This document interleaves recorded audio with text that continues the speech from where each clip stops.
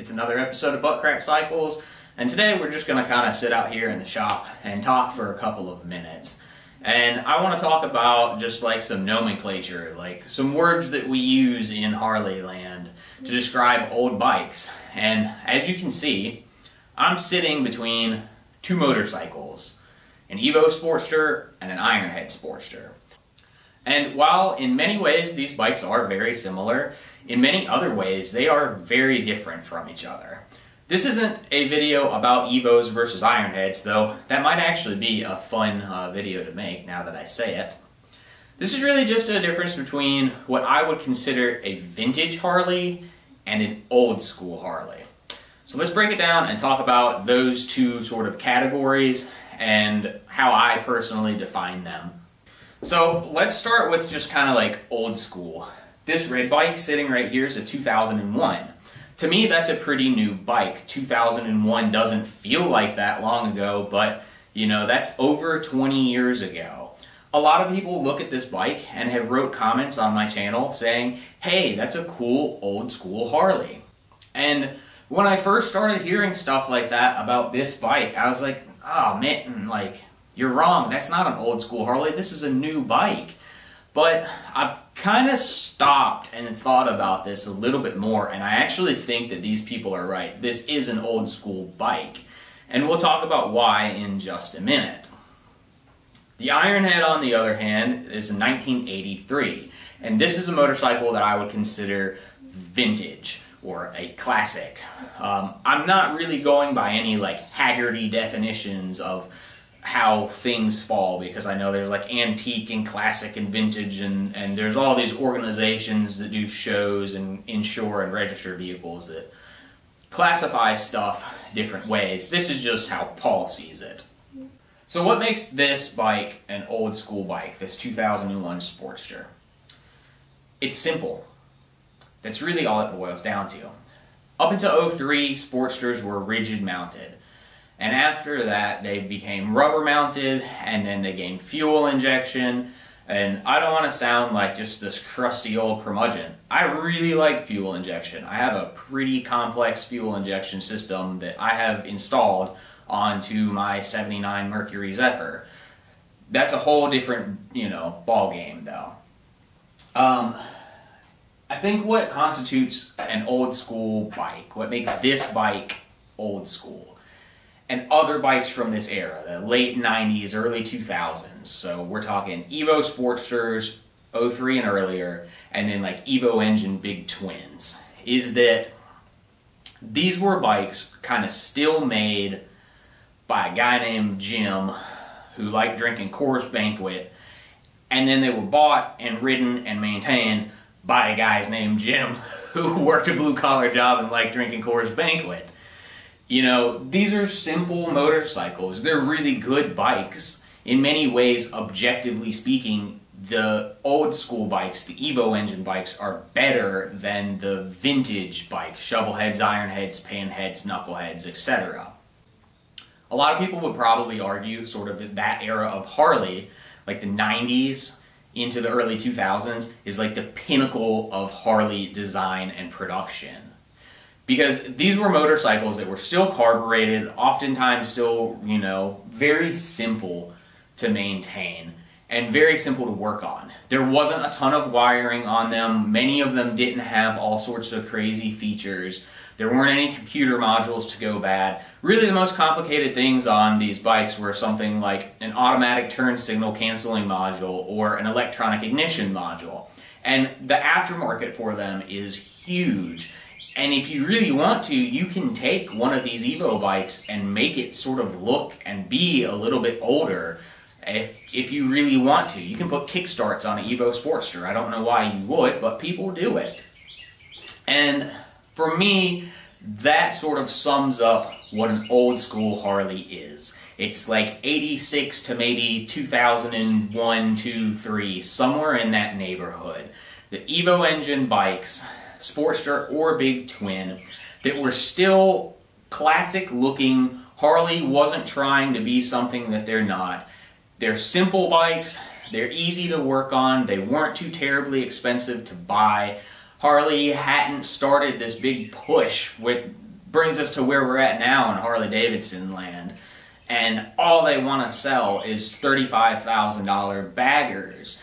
And they just want to sell these, you know, lazy boy couches on wheels with Bluetooth and GPS and hands-free this and these heated grips and heated seats and just all of this crap that you don't need, in my opinion, on a motorcycle.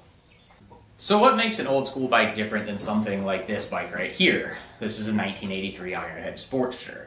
And this is a bike that I would consider vintage. And while we're talking about the word vintage, let's go ahead and define it. I would say a vintage Sportster is 85 and older, any Ironhead. And a vintage Big Twin, I would say, is shovel head and older. So in 84 you could get a shovel or an Evo. But I would say the Evos, I don't know, an 84 Evo, maybe that's a vintage bike. But really, shovelhead, panhead, knucklehead, etc., big twins.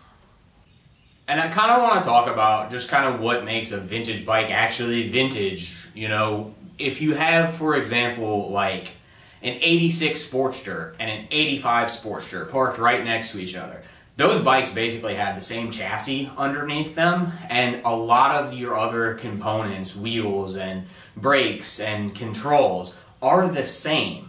And I would consider the 86 bike kind of an old school bike, and the 85 bike would be what I would consider a vintage bike. Why do I make that break at that year model? Simply because of the difference between Evo engine and Ironhead engine. Well, for me, it's more than just like how old something actually is. I'm sure if you went to someone like Haggerty, or even if you were registering an 85 or an 86 in your state, you could probably get a classic plate on either one. They don't care that one has an Evo engine and one has an Ironhead engine. And the same thing with a Big Twin. If you were registering like an 84 Super Glide versus an 86 Super Glide or 85, whatever, you know, one has a shovel and one has an Evo, you can still get a classic plate on either one. So why do I draw that distinction? Like why is the engine that's in it so important to me as defining it as a vintage bike? I think for me it really just boils down to like the base architecture of that bike. You know, Ironheads came out in the 50s, I think it's 57, and shovelheads came out in 65, but like 65 to 68, a generator shovel, a slab side shovel, is basically just a panhead bottom end with a different top end on it. That basic architecture for the shovelhead engine is very, very, very similar to the panhead engine that came out in like 47 or 48, whenever it was. And even though this bike is an 83, it's a really late Ironhead, and yes, it is different than, say, a 63. The core of this bike still kind of reaches back into the 50s and 60s, and it just feels so much different than something that's only a couple years newer than it.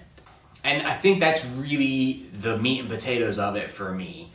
That when you get on a true vintage bike, whether it's an 80s bike, a 70s bike, 60s, 50s, whatever, I know that there's people who will say, oh, 80s bike or AMF bike isn't a real vintage Harley, and I would tell them to go kick rocks. When you get on anything that's pre-Evo, it's a whole different world.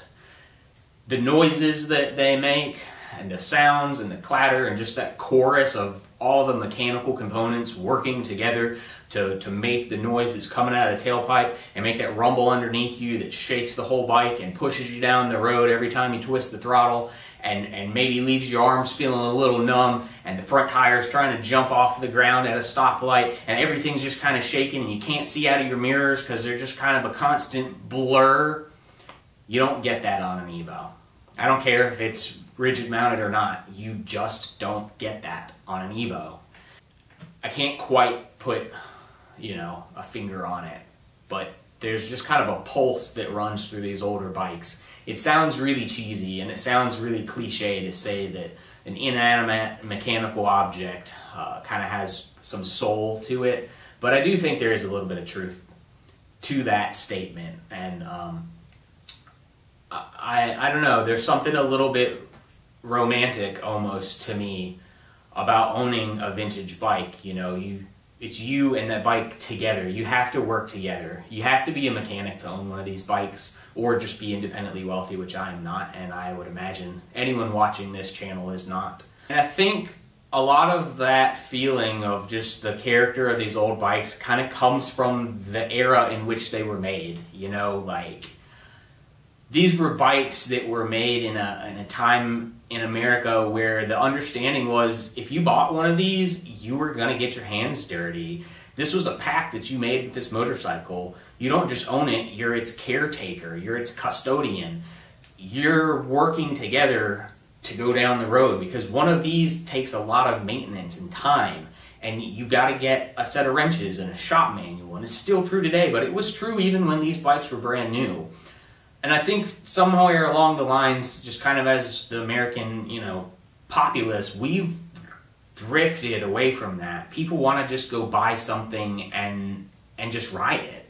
They don't want to have to work on it. They don't want to have to put the sweat equity into it. They don't want to own a shop manual. They don't want to own any tools. And they'll complain and bitch and moan about, oh, well, they make them so you can't work on them anymore.